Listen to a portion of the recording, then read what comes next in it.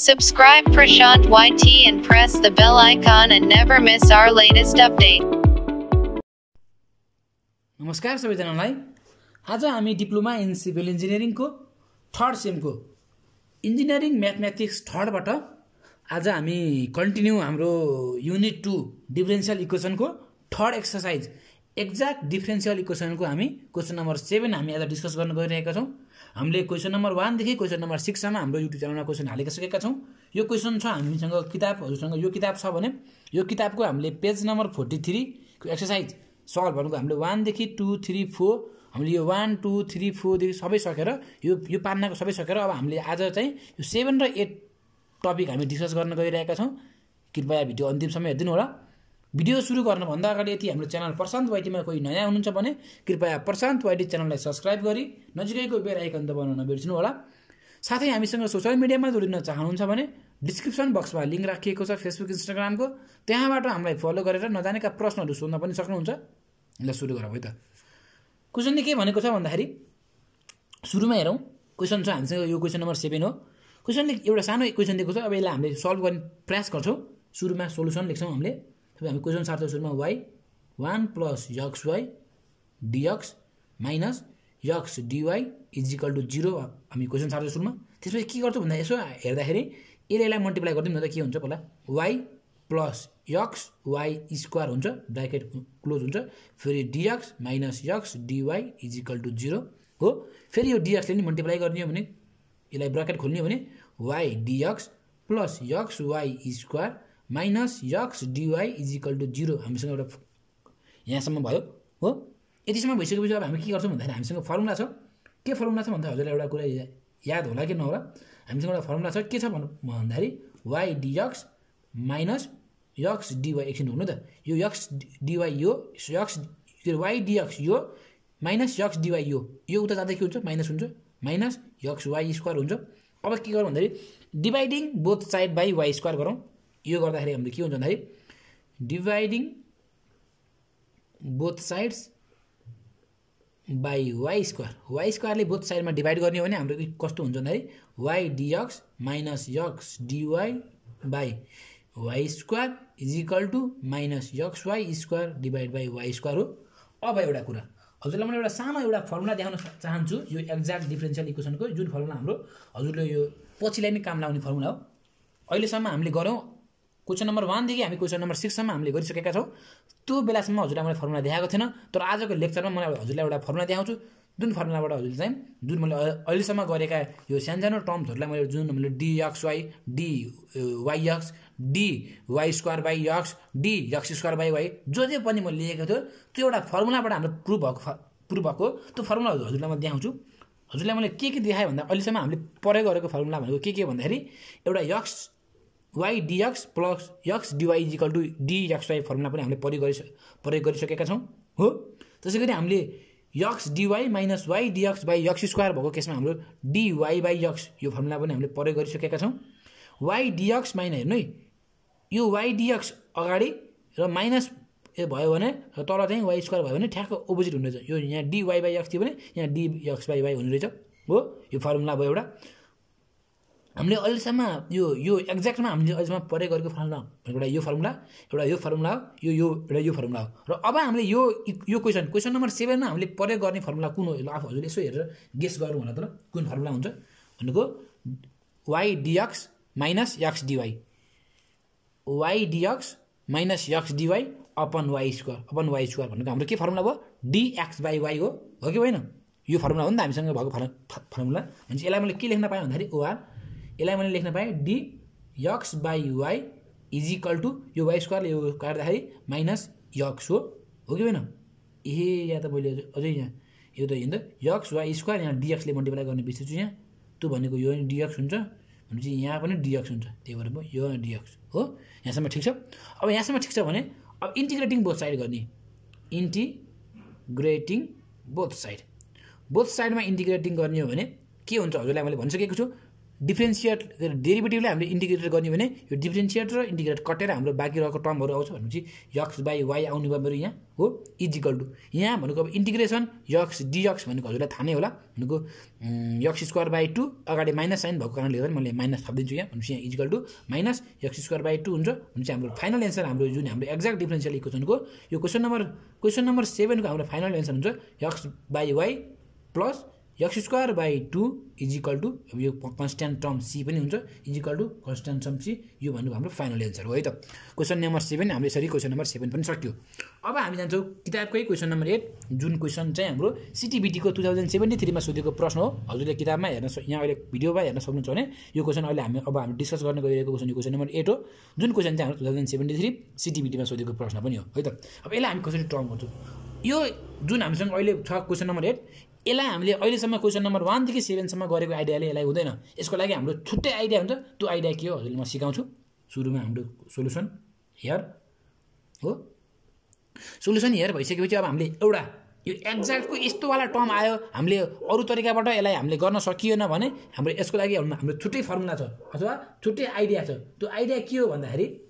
सुरुमा के गर्ने यो इक्वेसनलाई कम्पेयर गरिदिने कुन इक्वेसनसँग कम्पेयर गर्ने भन्दाखेरि कम्पेयरिङ एबोभ इक्वेसन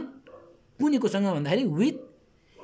यम dx plus N dy equal to 0 हो यहाँसम्म ठिक छ भनेपछि हेर्नु त डिएक्स छ डिएक्सको अगाडिको टर्मलाई हामीले यम मानौँ भनेपछि डिएक्सको अगाडिको टर्म हो यो सबैलाई मैले के मान्न पर्यो यम मान्न पर्यो अहिलेलाई हो भनेपछि मेरो यमको भ्यालु कति आयो यम भनेको 5x को power 4 plus 3x square Y square minus question सार्दाखेरि चाहिँ हल्का जुकी के हो क्वेसन सार्दा चाहिँ होइन ठिकै छ क्वेसन ठिकै छ यसलाई गरौँ भनेपछि 2x वाई क्युब यहाँसम्म ठिक छ भने अब हामीले फेरि यन निकाल्ने भने भनेको डिवाईको भन्दा अगाडिको टर्म हाम्रो के हो यन भनेपछि यति टर्म हाम्रो के भयो यन हुने भयो भनेपछि 2x cube Y minus 3x square Y square minus 5y को पावर 4 यो भनेको हाम्रो टर्महरू आयो यहाँसम्म ठिक छ अब यहाँसम्म भइसकेपछि अब हामीले नेक्स्ट स्टेप हामी के गर्छौँ भन्दाखेरि सजिलो स्टेप छ यसपछि यमको भ्यालु र यनको भ्यालु आयो भने अब हामीले के गर्नु डेरिभेटिभ भनेकै हाम्रो अर्को डेल यम बाई डेल के गर्नु पर्यो यमलाई चाहिँ वाईको रेस्पेक्टमा गर्नु पर्यो डिफ्रेन्सिएट र डेल यनलाई यक्सको रेस्पेक्टमा डिफ्रेन्सिएट गर्नु पर्यो हुन्छ यस्तो आउने बित्तिकै हाम्रो कन्स्ट्यान्ट टर्म के हुन्छ 0 हुन्छ हो कि नै यस्तोमा आउँदा अब हाम्रो जुन हाम्रो यसलाई हजुरलाई म भन्छु अहिले यस्तो टर्म आउने बित्तिकै हाम्रो के हो भनेको वाईको टर्मलाई मात्रै हामीले के गर्न मिल्यो डिफ्रेन्सिएट गर्नु पर्यो यक्सको टर्म हाम्रो 0 हुने भयो भने यो यक्सको टर्म हाम्रो के हुने भयो यक्सको टर्म हाम्रो 0 हुने भयो भनेपछि यो एक्सको टर्म हाम्रो 0 हुने भयो हामीले डिफ्रेन्सिएट केलाई गर्न पायो वाईको टर्मलाई मात्रै हामीले डिफ्रेन्सिएट गर्न पायो हुन्छ वाईको टर्मलाई डिफ्रेन्सिएट गर्दाखेरि हाम्रो के हुन्छ भन्दाखेरि हेर्नु अब यसलाई यहाँ हेर्ने हो भने 3x स्क्वायर हो यो 3x स्क्वायर हाम्रो के भयो कन्स्ट्यान्ट भयो र यो वाई स्क्वायरलाई डिफ्रेन्सिएट गर्ने भने हाम्रो के भयो 2y यहाँसम्म ठिक छ नि हैन हुन्छ 3x स्क्वायर यो अब हामीले चाहिँ वाई स्क्वायरलाई मात्रै हामीले डिफ्रेन्सिएट गर्न पायो अरू हाम्रो कन्स्ट्यान्ट भयो हो हुन्छ यति हाम्रो यहाँ वाईको समथिङ आएको भए यसलाई हामीले 0 लेख्न पाइन्थेन भन्नु है अहिले त हाम्रो अगाडि 0 भयो किनकि यो हाम्रो यक्सको टर्म कन्स्ट्यान्ट भएर यसलाई हामीले डिफ्रेन्सिएट गर्न पाइएन त्यही भएर 0 भयो तर हामीले यसरी जोडेर आयो भने यक्स र वाई जोडेर आयो भने यदि तपाईँलाई कन्स्ट्यान्ट मानेर अगाडि लेख्ने डट अब वाई स्क्वायरलाई डिफ्रेन्सिएट गर्दाखेरि 2y माइनस अब यसमा हेर्ने हो भने हामीले वाईको रेस्पेक्टमा डिफ्रेन्सिएट गर्दैछौँ भने भन्दाखेरि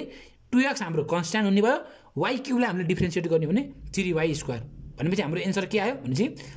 3x स्क्वायर 3 2 6 हो नि त 3 2 6 sorry 6x square y minus 6y square x यो आयो र अर्को हेरौँ ल फेरि यसलाई यनलाई पनि डिफ्रेन्सिएट गर्ने भने यक्सको रेस्पेक्टमा यनलाई वाई यक्सको रेस्पेक्टमा डिफ्रेन्सिएट गर्ने भने 2y हाम्रो कन्स्ट्यान्ट हुने भयो 2y हाम्रो कन्स्ट्यान्ट हुने भयो डट यक्स क्युबलाई डिफ्रेन्सिएट गर्ने भने 3x स्क्वायर ठिक छ यहाँसम्म माइनस अब यहाँ हेर्ने हो भने हाम्रो के भयो यक्सलाई हाम्रो डिफ्रेन्सिएट गर्नु पर्यो बाँकी 3y स्क्वायर हाम्रो कन्स्ट्यान्ट भयो भने 3y स्क्वायर हाम्रो कन्स्ट्यान्ट भयो यक्स स्क्वायरलाई डिफ्रेन्सिएट गर्ने भने 2x माइनस अब यो वाईको टर्मलाई त हाम्रो 0 कन्स्ट्यान्ट 0 भइहाल्यो यो पनि हेर्ने भने 3 2 6 x square Y minus 6y² x. यसरी हेर्ने हो भने माथिको यो भ्यालु र यो भ्यालु हाम्रो सेम आयो हो किन भन्छु यहाँ पनि 6x² Y 6x² Y minus 6y² x 6y² x भनेपछि यो भनेको के हो del m by del y is equal to del n by del x छ। यो भनेको के भन्दाखेरि थस यसलाई के लेख्न पाइयो भन्दा thus the given equation is exact. Given equation is exact भनेको माथिको हाम्रो जुन गिवन इक्वेसन छ त्यो हाम्रो एक्ज्याक्ट छ गरे एन्ड इट्स सोलुसन इज। यसलाई सोलुसन गर्ने हो भने यसलाई कसरी गर्छौँ भन्दाखेरि इट्स सोलुसन इज। अब यसको सोलुसन हेर्नु अब बुझ्नु पर्यो यसको फर्मुला। हामीले बुझ्नु पर्ने फर्मुला भनेको integration m dx plus integration terms of n को टर्म्स लिन पर्यो तर कस्तो टर्म लिन पर्यो भन्दाखेरि not containing CUNTANING not containing x भनेको यक्स कन्टेन गरेको टर्मलाई लिन पाइएन कि n को यक्स कन्टेन गरेको टर्मलाई लिन पाइएन y कन्टेन गरेको टर्मलाई लिन पाइयो भनेपछि dy is equal to c। यो हाम्रो फर्मुला हो। यो फर्मुला हजुरले बुझ्नु पर्यो है त। मेन फर्मुला भनेको एक्ज्याक्टको यो फर्मुला हजुरले बुझ्नै पर्ने हुन्छ। अब यो बुझ्नुभयो भने अब इन्टिग्रेसन m भनेको हाम्रो के हो हेर्दै m भनेको हाम्रो 5x को पावर 4 यहाँ लेखौँ 5x को power 4 plus 3x² y² 3x² y² minus 2xy³ bracket close गरौँ यसलाई लेखौँ dx प्लस इन्टिग्रेसन अब terms of n not containing x भनेको n को टर्म यस्तो टर्म लिन पर्यो कि n मा भएको यस्तो टर्म लिन पर्यो कि जुन टर्ममा चाहिँ हाम्रो x को भ्यालु छैन भनेपछि a मा x छ हो n को भ्यालु x छ यो लिन पाइएन। a मा x छ a मा लिन पाइएन भनेपछि यो लिन पाइयो अब किनकि a मा x छैन नि त भनेपछि माइनस 5y को पावर 4 भनेपछि माइनस 5y को power 4 is equal to c हो। अब हेर्ने हो भने हजुरलाई यहाँ अब इन्टिग्रेसन गर्न आउँछ कि आउँदैन यसलाई मैले अझै हल्का खोलाइदिन्छु त। यसलाई खुल्ने हो भने कसो हुन्छ dx यसलाई मल्टिप्लाई गर्नु पर्यो इन्टिग्रेसन 5x को पावर 4 dx प्लस इन्टिग्रेसन फेरि यसलाई मल्टिप्लाई गर्नु पर्यो 3x² y² dx माइनस फेरि हेर्ने हो भने 2xy³ dx फेरि यो माइनस अगाडि आउँछ माइनस इन्टिग्रेसन 5y को पावर 4 यहाँ त dy यो dy छ नि त यहाँ dy छुट्टी छ dy is equal to c हो। यहाँसम्म ठिक छ भने चाहिँ अब हेरौँ है त इन्टिग्रेसन x² को एउटा 2 छ भने के हुन्छ x³/3 हुन्छ। यदि x³ छ भने x को पावर 4/4 हुन्छ। x छ भने x²/2 हुन्छ। एउटा स्टेप चाहिँ बढ्छ के हुन्छ x को पावर 4 छ भने x को पावर 5/5 हुन्छ है त। यति हो भने अब यहाँ 5 को 5 भयो x को पावर 4 भनेको के हो x को पावर 5/5 यसको इन्टिग्रेसन यो हो प्लस 3 अनि के भयो भन्दाखेरि अब हेरौँ 3 भइसकेपछि हाम्रो अब x को रेस्पेक्टमा हामीले डेरिभेटिभ गर्नुपर्ने हो कि होइन। अब x को टर्ममा मात्रै यसलाई हामीले डिफ्रेन्सिएट गर्ने भने 3y² हाम्रो कन्स्ट्यान्ट भयो डट x² को डेरिभेटिभ इन्टिग्रेसन भनेको x³/3 माइनस फेरि यहाँ हेर्ने हो भने x को रेस्पेक्टमा इन्टिग्रेसन गर्नुपर्ने हो भनेपछि 2y³ भनेको हाम्रो के भयो कन्स्ट्यान्ट भयो भनेपछि x को इन्टिग्रेसन x भनेको x²/2 फेरि यहाँ माइनस अब y को रेस्पेक्टमा गर्ने हो भने 5 हाम्रो कन्स्ट्यान्ट भयो y को पावर 4 लाई हाम्रो इन्टिग्रेसन गर्ने हो भने हाम्रो के हुन्छ भन्दाखेरि y को पावर 5/5 हो। यो 5 ले यो 5 लाई काट्यो यो 2 ले यो 2 लाई काट्यो यो 3 ले यो 3 लाई काट्यो यो 5 ले यो 5 लाई काट्यो भने x को पावर 5 प्लस हेर्नु त ओआर x को पावर 5 प्लस यहाँ हेर्नु अब x³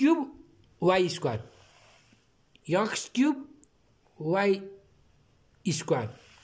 माइनस हो माइनस के हुन्छ y³ x² यहाँ x³ y² छ यहाँ y³ x² भयो भने चाहिँ माइनस y³ x² फेरि हेर्यो भने माइनस y को पावर 5 माइनस y को power 5 is equal to constant c यो भनेको हाम्रो फाइनल एन्सर हुन्छ है त। यहाँ पनि यहाँ मैले इज इक्वल टु c लेख्ने बिर्सेछु यहाँ भने यो भनेको हाम्रो क्वेसन नम्बर 8 को सल्भ गर्ने चाहिँ हामीले यसरी गर्छौँ। क्वेसन नम्बर 8 को सल्भ चाहिँ अब हेरौँ बाँकी क्वेसन। अब हामी गर्छौँ यो क्वेसन जुन क्वेसन चाहिँ हाम्रो यो चाहिँ किताबमा चाहिँ छैन यो क्वेसन चाहिँ जुन हाम्रो एक्सर्साइजमा चाहिँ छैन तर चाहिँ यसको चाहिँ इक्जाम्पलमा छ जुन क्वेसन चाहिँ हाम्रो सिटिबिटीको 2071 र 2073 मा सोधेको प्रश्न हो भनेपछि दुईचोटि रिपिटेड क्वेसन हो भनेपछि यसपालि पनि नसोध्ला भन्न सकिँदैन हो कि होइन भन्नु ल दुईचोटि रिपिटेड क्वेसन हो नि त कमसेकम यो सोध्न सक्ने चान्स भएको क्वेसन हो भने यसलाई हामी आज गर्छौँ है त। सुरुमा के छ सोलुसन जसरी अघिल्लो भिडियो क्वेसन नम्बर 8 हामीले गरेका थियौं कम्पेयरिङ गरेर यसलाई पनि हामीले त्यही गर्ने हो comparing above equation with equation कुन इक्वेसनसँग हामीले कम्पेयर गर्न पर्यो भन्दाखेरि यम dx प्लस यम dy इज इक्वल टु 0 यही इक्वेसन हामीले कम्पेयर गर्नुपर्ने भनेपछि कम्पेयरिङ गर्ने हो भने यम को भ्यालु हाम्रो कति आउँछ x प्लस y माइनस 1 हो यन को भ्यालु हामीसँग कति आउँछ भनेपछि x माइनस y माइनस 2 यही हो हाम्रो यम र यन को भ्यालु यम र यन को भ्यालु आइसकेपछि अब हामीले के गर्छौं डेल यम बाइ डेल y निकाल्दाखेरि हामीले के हुन्छ भनेपछि यम को टर्म यसलाई लिन पाइएन y भनेको dy बाइ dy भनेको 1 हो त्यसैगरी डेल यम by del N by del x हुन्छ हो कि नै del y by del n by del x हुन्छ भने x को टर्मलाई मात्र लिन पाइयो भनेको x को टर्मलाई लिन पाइयो है अरु टर्म हाम्रो यो टर्म 0 भयो यो टर्म 0 भयो यहाँ 0 0 लेख्न परेन x को टर्मलाई भनेको हाम्रो 1 हुने भयो बाँकी टर्म 0 0 भयो यसलाई लेख्न परेन हो भनेपछि हाम्रो सिन्स अब के भयो भन्दा सिन्स डेल यम by del y is equal to del n by del x is equal to 1 आयो भनेपछि हाम्रो यो इक्वेसन त हाम्रो एक्ज्याक्ट हो भन्न सकिन्छ सो दैट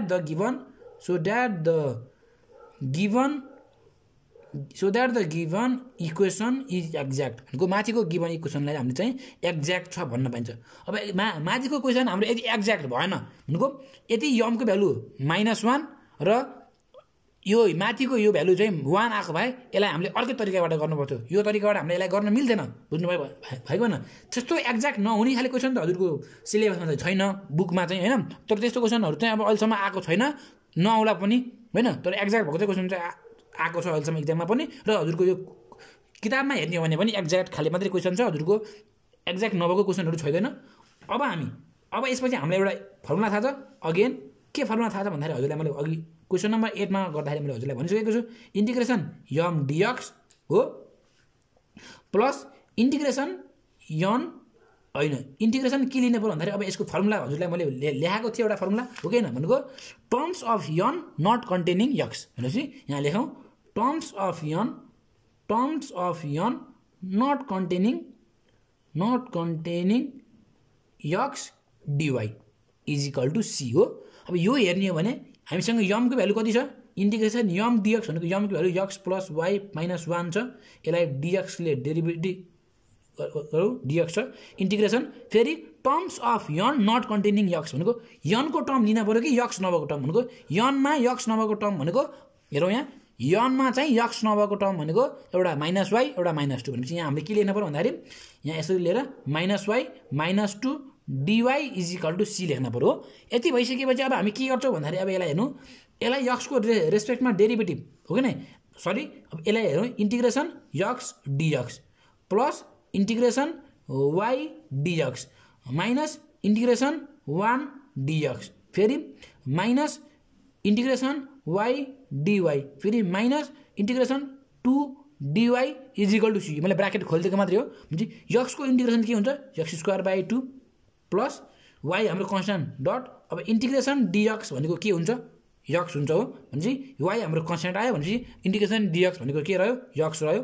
माइनस 1 dx भनेको के हुन्छ इन्टिग्रेसन अफ 1 dx भनेको के हुन्छ थाहा छ हजुरलाई इन्टिग्रेसन 1 dx भनेको 1 हाम्रो कन्स्ट्यान्ट भयो इन्टिग्रेसन अफ dx भनेको x नै हो कि होइन यसपछि हामी के गर्छौं भन्दाखेरि यो हेरौँ भनेको माइनसको माइनस भयो y इन्टिग्रेसन y dy भनेको y²/2 हो त्यसैगरी माइनस हेरौँ 2 हाम्रो कन्स्ट्यान्ट भयो इन्टिग्रेसन dy भनेको के हो y नै हो भने 2y is equal to c हो अब यसलाई एरेन्ज गरेर लेख्ने हो भने एरेन्ज गर्दा पनि हुन्छ नभए यतिकै यसलाई फाइनल एन्सर माने यसलाई यतिकै गर्दा पनि हुन्छ एरेन्ज गर्नु पर्दैन एरेन्ज गर्ने हो भने x²/2 y²/2 त्यसैगरी xy - x - 2y is equal to c पनि लेख्न सक्नुहुन्छ एरेन्ज गर्दा पनि हुन्छ एरेन्ज नगर्दा पनि हुन्छ हाम्रो फाइनल एन्सर यही नै हो सिटिभिटामा सोधेको प्रश्न यति क्वेशन हजुरले जान्नु भयो भने जुन हजुरलाई मैले 1 देखि 9 वटा भनेको एक्ज्याक्टबाट हजुरलाई मैले 1 देखि 9 वटा क्वेशन गराएको छु एक्सरसाइजबाट यति क्वेशन हजुरले जान्नु भयो भने एक्ज्याक्टबाट सोधिने जस्तो प्रश्न पनि हजुरले गर्न सक्नुहुन्छ हस्त आजले यति नै नेक्स्ट एक्सरसाइजको भिडियो लिएर हामी छिटै नै उपस्थित हुनेछौँ त्यतिन्जेलसम्म मलाई good by take care Subscribe Prashant YT